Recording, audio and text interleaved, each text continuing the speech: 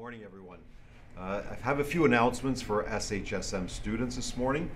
CPR and first aid training that's been scheduled for tomorrow and next Wednesday. It's in Gym A, and that is for mainly co-op students that have not completed the CPR and first aid training yet, but also any grade 12s that have not completed the training. And if you'd like to complete it and you're not in the co-op class, please email me, sylvestri@hwcdsb.ca, and I'll add you to the list. But that would be 2 full-day training sessions.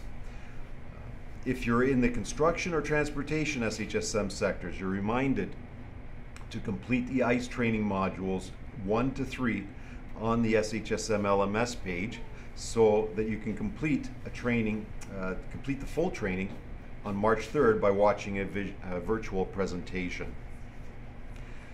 Okay, and this is also a reminder that this is tomorrow is our school's SHSM day. We ask that all SHSM students with teachers' permission meet in the forum after tomorrow morning's announcements. And we'll be taking a picture of our students there. Please wear your SHSM t-shirt or hoodie if you have them. If you requested a t-shirt and you have not received it by the end of the day today, please see me and Mr. S. Silvestri in the guidance office before you leave school. Thank you. Good morning, St. Thomas More. A few important announcements from guidance. Registration for the 2022-2023 school year has begun. In order to register for next year, you will need to do the following 3 things. First, review the student verification form that was emailed to your parents last week by Mr. Daly, and email any changes to the address provided. If no changes are required, then no further action is required on your part. Second, you must pay the $45 activity fee through School Cash online. Cash will not be accepted.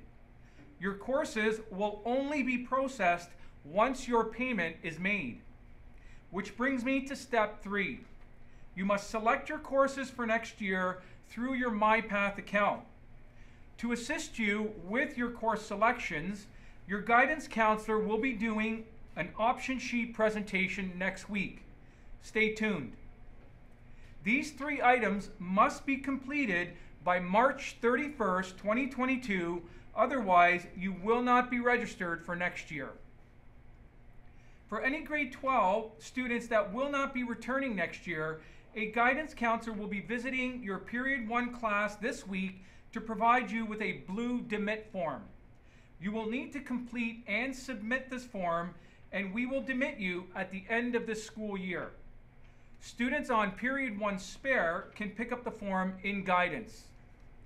Finally, an announcement regarding guidance appointments.